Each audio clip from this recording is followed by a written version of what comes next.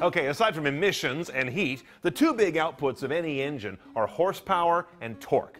You know all about the first one. You've heard about it since you were a little kid. It's in every automotive advertisement. Everything the automakers ever talk about has horsepower in there somewhere. But torque is far less well understood, though extremely important. Let's break them down and define them first. Horsepower is a measure of work. Its definition makes that obvious. 1 horsepower is equal to 33,000 foot-pounds per minute. Now, torque is also a measure of work, but it describes work as twisting force. It's kind of like horsepower in a circle, and without the per minute factor. Torque is measured in foot-pounds, not a certain number of them, though.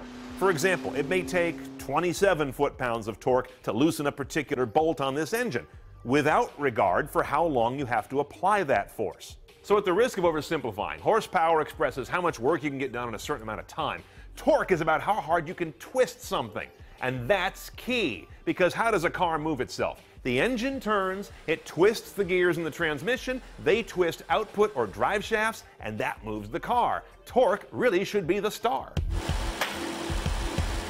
Okay, seriously, let me show you on some charts how horsepower and torque work. I promise you won't fall asleep. Now, these are charts from cars that have been put on dynamometers, basically treadmills for cars. You've seen these. Our partners over at Edmunds do a lot of this kind of testing and gave us this data, and it's very instructive. Here's a 2011 Ford Mustang. Here's how the chart works. On the left, you've got your vertical axis of either foot-pounds of torque or amount of horsepower.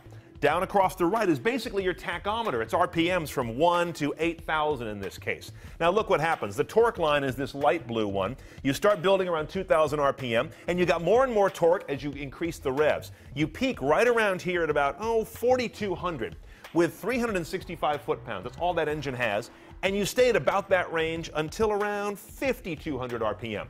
This is the sweet spot. This is where you've got peak torque that just keeps coming. After a while, more RPMs, the torque begins to drop, horsepower keeps increasing. Let's look at another car. Here's a very different engine in a McLaren MP412C supercar. Here's our torque line again. Builds gradually, and then notice at about 4,200 all the way out to about 6,200, this guy stays flat and right about at the peak amount of torque, around 415 foot-pounds. This is a wider, what they call fatter torque band. You've got more RPMs where you have full torque from the engine. Mercedes-Benz S63, instructive because this is a twin-turbo V8. Look what happens with turbos. This is the torque line. It's out of hand. It peaks really fast, and it stays broad, chunky, and 611 foot-pounds of torque. That's a lot, by the way, for a very long time before it begins to degrade. And finally, a very different car, a Scion FRS.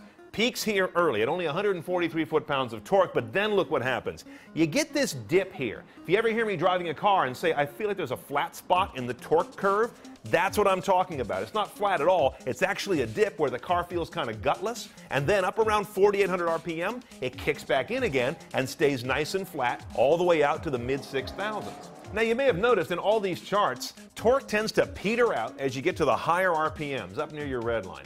That's because the engine is less able to breathe efficiently there. Secondly, notice that horsepower keeps climbing even after torque drops off. Why is that? It seems like it's two engines doing different things. Well, even as torque drops off, the RPMs keep climbing, and horsepower is largely a product of RPMs times torque.